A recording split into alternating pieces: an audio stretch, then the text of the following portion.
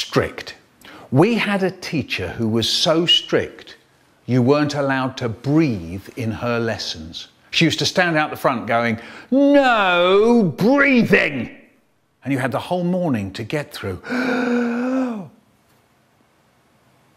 The weak ones just used to keel over and die. You'd hear them going down behind you. Kaboom, kaboom, kaboom. And there was always a whiny kid going, "Meh, can I go out and do some breathing?" And she'd say, "No, you've got all playtime to do it in." "Oh, go on, miss, oh, go on." Do you know, at the beginning of the week, there were 48 kids in my class. At the end of the week, there were only 5 of them left.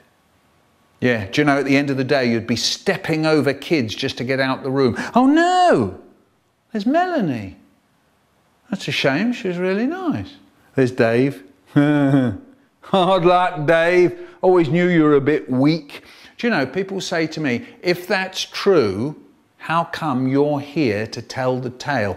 Fair enough, and I'll tell you. It's because when I was at school, we used to sit at desks. We didn't sit round tables like you do now. We used to sit at desks with lids. And some of us figured out what you had to do was snatch a quick breath under the desk lid when she wasn't looking. So once more, from the beginning. No breathing.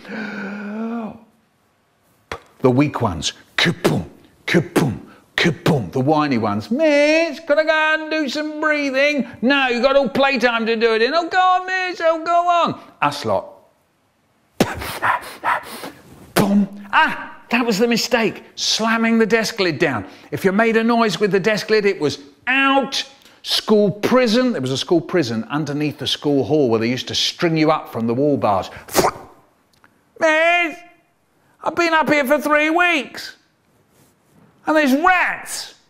And they're nibbling my toenails." So I figured it out. What you had to do was put your thumb round the edge of the desk lid. So when it went down, it didn't make any noise at all. Once more, from the beginning. No breathing. The weak ones. Kaboom, kaboom, kaboom. The whiny ones. "Miss, can I go out and do some breathing?" "No, you've got all playtime to do it." And "Oh, go on, miss, oh, go on." These other kids. Boom. Out, school prison. "Miss, I've been up here for 3 weeks and there's rats and they're nibbling my toenails, miss." Me, thumb round the edge of the desk.